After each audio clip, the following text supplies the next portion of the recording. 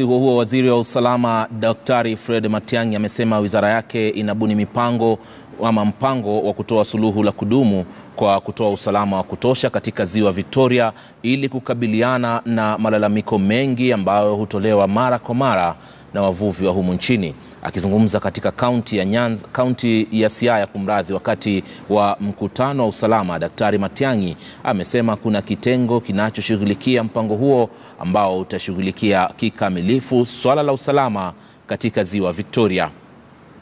Our focus now as government, following the directive of the president, is that this period of service between now and 2022, we are going to focus even much more seriously on the welfare of the police and how we equip the police to do their work.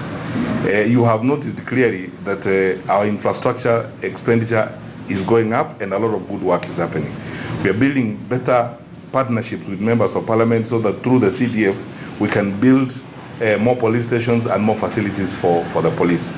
We are exploring, we are at the tail end of the directive the president gave the IG and myself on the issue of police housing so that we can resolve it once and for all.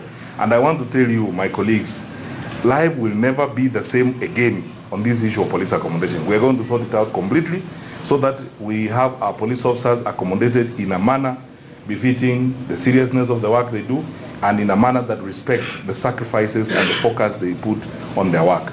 And many more things.